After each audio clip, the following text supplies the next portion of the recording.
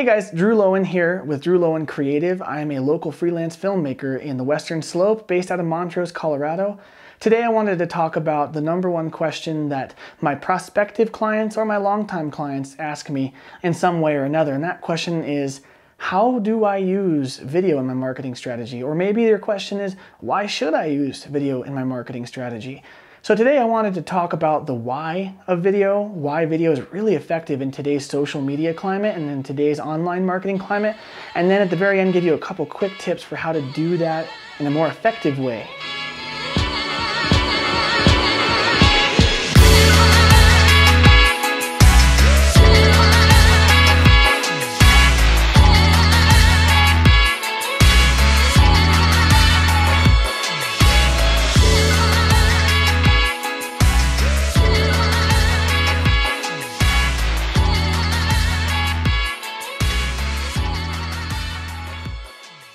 The first thing I want to say about video is that it's alive, it's dynamic. Video is not just a visual representation of your brand like text and photo, it also blends that with audio. And what this does is it creates a more dynamic representation of your product or service or company or whatever it is you're trying to get out there.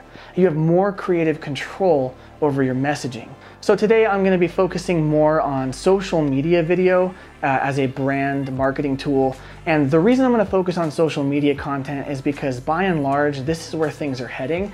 And the cost of entry is a lot more economical for smaller businesses. I mean, we all know that it costs a ton of money to get something on the air for TV. Cable is ridiculously expensive and inefficient. The other thing is that social media, you can be really selective with your targeting. So you can actually control who sees your video with complete precision. And that way you're actually gonna have a better return because you'll be putting it in front of people who are actually interested as opposed to just everybody who happens to be watching this channel at this time.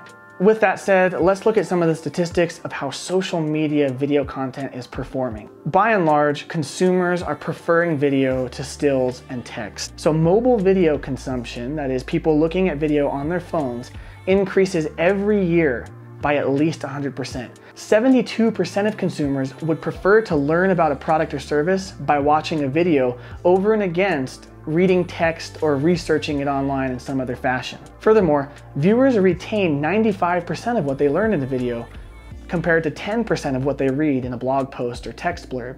So that means if you put a lot of time into making a really good video that explains what you do, people are way more likely to remember what you said than if they had to read a blog post about it. 92% of users who watch a mobile video all the way through are more likely to share it with their friends than any other form of content. In fact, social media video sees a 1,200% greater share rate than photo and text posts combined. In fact, video is so much more sought after than photo or text posts that by the end of 2021, next year, 82% of all web traffic will be going after video content. That means 82% of what happens on the internet is going to be people watching video content of some form. Now, that's pretty broad. A lot of those statistics are about video in general. So what does it look like for people who are using video to market their brand, their products, or their services? Well, by and large, people who implement a video strategy see pretty good returns on it. On average, there's a 300% increase in overall web traffic for people who use video. Now that's overall, so that means that's a combination of your organic traffic and your boosted traffic, your paid promotions. As far as organic traffic goes, people often see a 157% increase in just their organic traffic. So that means using video, just your natural reach without having to pay is going to increase by 157%. It's also interesting to note that there's a 300% increase in email click-through rates for emails that have a video embedded in them. So that email newsletter you're sending out, if you make a video for it, you're likely to see a greater number of click-throughs to whatever type of content you're trying to get your audience to look at than if you didn't include a video. The last thing I'll share as far as video marketing goes is that on average, websites see an 80% increase in website conversion if they have a video on the landing page. So you're probably wondering, with all these high statistics and really good arguments for implementing a video-centric marketing strategy, especially online, what's the catch? Because it's not like anyone can just post some sort of Instagram video and instantly see a 300% increase in traffic. And you'd be right, you have to strategize these sorts of things. And there's two main problems I see in most video marketing that I kind of want to talk about, that I usually talk through with my clients before we produce any content, period. Number one is the barrier to entry. Most people have a false assumption that the only type of video they should be publishing is really high production value video, like the stuff I make for my clients. I'm gonna let you in on a little secret. That is just not true. In fact, most brands would benefit from having a spectrum of production value in their video. So what does that mean? Well, there's typically a discussion of production value. There's high production value stuff like you see on TV. It's like this, it's well lit, it has good audio quality, the script is well done, it's polished, there's multiple takes, and it costs money to produce. That's really good, you need that. The other end of the spectrum is low production value. And I don't really like that term, so I like to call it pocket production value, because what this really means is it's something that you're making with your iPhone. The camera right here and the mic right here are actually really good, and you can do a lot of really effective video marketing if you strategize it right here with your iPhone. And then there's somewhere in between. So you'll see producers all the time that have professional cameras and sound, and they're doing a more laid back sort of production, sort of a talking head style thing, sort of a quick run and gun, longer form content piece. And this is kind of the middle of the road between something you could do with your iPhone and something you need a whole studio to do. This is also a really important section of your content bucket to fill, because people like to see the spectrum. Now, my personal theory on why businesses that do a variation of all three of these different types of content succeed is this. Consumers today really don't like to be tricked. They really don't like the gimmicky $12.99 plus free shipping, telemarketing sort of stuff that we saw in the generation past. We don't like salesy calls. We don't like feeling pressured. What people today are looking for, and this is why social media is so successful, is a genuine connection with a brand that cares about the same things they care about. Whatever it is about your brand that makes you unique, that makes you the best at what you do, or makes you a better option for certain people than the other guy, that's what you should be focusing on and targeting those people who would benefit from that. And that's why pocket production value content and that middle of the road bucket works.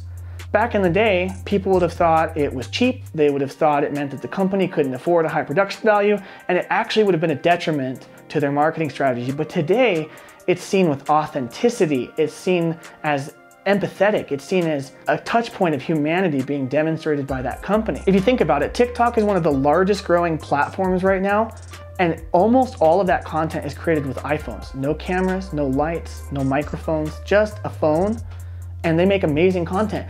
Now, it's not high polished, high production value content, but it's almost not supposed to be. This is why businesses who find some sort of unique touch point that they can connect with, that can be filmed with an iPhone, actually do well to use this.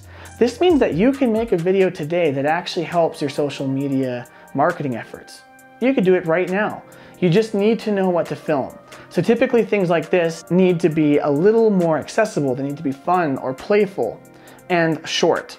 And that's the key. That middle of the road bucket that I was talking about is really where things like podcasts and quick style interviews go. It's conversational, it's down to earth, it really shows the humanity of your company, and the goal is just to get it out there quick. So you should be posting stuff like that a lot. And then comes the high production value stuff. This is the stuff you put at the top of your website. These are those ads that you publish and you boost and you target people with. These are those explainer videos that you do to service your customers so they know how to use your products, things like that. And so this bucket is more of your creative bucket. I want to share one last statistic with you to talk about the high production value content, and really all content that's video that's online. People today are professional ad sniffers. We see more advertisements today than ever before in history. We're inundated with it. And people don't like being sold to. Odds are if you're watching this video, you're not trying just to crunch your numbers higher and increase your profits. You're likely looking to do business with people that are gonna have a long-standing positive relationship with you, and that's where everybody wins. When it comes to your video strategy, that also needs to be the focus. Videos that seem overly salesy or seem overly advertising related get skipped. 65% of people skip ads as soon as they can, if it's a paid ad. 33% of people skip a video after the first 30 seconds. In fact, most web pages or most social media sites count a view as 3 or more seconds. So really, that means anyone who scrolls right past it doesn't get counted as a view. And anyone who does view it, you only have 3 seconds at least and 30 seconds at most to hook them and get them to watch the rest of the video. This is where you have to add instant value. So this is my main tip for this video, and it's probably much longer than I wanted it to be, sorry about that, but here's my main tip. We've talked about video marketing. It should be very clear that it's beneficial to your social media strategy and definitely something that you should implement if you haven't, and maybe even increase if you have. But how do we do it? Well, we talked about the different types of content. You have your pocket production value that you should be filming every afternoon with your phone, that middle of the road stuff that really is down to earth, but more long form that gives them a taste of your brand. And then we talked about the high production value stuff that's really polished, really well curated and creative. The thing that's true about all of these is they should be adding what I like to call instant value to your customer. When I say instant value, that phrase isn't the best because it sounds cheap. And really it should be anything but. The content in your video strategy should instantly reward the person viewing it, and that is what will entice them into watching more. If you're just trying to sell them something right off the bat with a discount code or with prices or with some sort of feature that they don't really care about, they're gonna scroll right past you, and that's a missed opportunity. But if you take time to connect with them in a couple different ways, now you've piqued their interest. And if you give them something for free, whether it be humor or empathy or relatability or even useful information that they didn't know before, they're more likely to trust you as the expert in your field. That's how you build brand recognition with video, and trust me, with all those other statistics, it's pretty clear that it's really effective as a marketing strategy. So that's it. Create videos, use your iPhone, pay someone to make really nice videos, meet somewhere in between, do all of these things, but whatever you do, don't contribute to the massive overload of really bad information on the internet. Make content that matters. If your brand really cares about this charitable effort, make videos about it. If your brand really cares about products made in America that are high quality, make videos about it.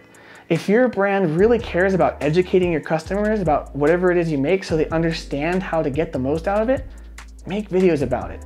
At the end of the day, you basically have the opportunity to greet potential clients or customers with a virtual handshake and give them a really good impression of what your business is about.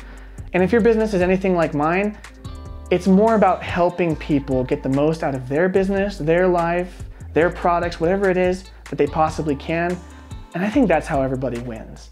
If you have any further questions, feel free to reach out to me on whatever platform you're watching this on. You can send a message or you can email me, drew@drewlowen.com. I'd be happy to engage with you, answer questions, and even talk about your video marketing strategy with you.